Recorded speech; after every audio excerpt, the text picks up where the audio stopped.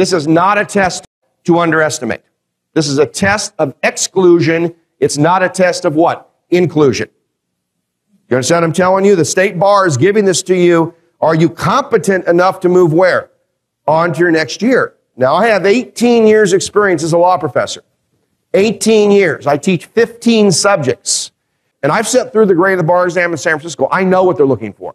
When you're riding to San Francisco, some schmuck up in San Francisco doesn't know you, who gets paid $2.75 to read your blue book, who puts no marks on your book, who puts no critique on your book, gives you a grade. And they grade them in 2.5 minutes.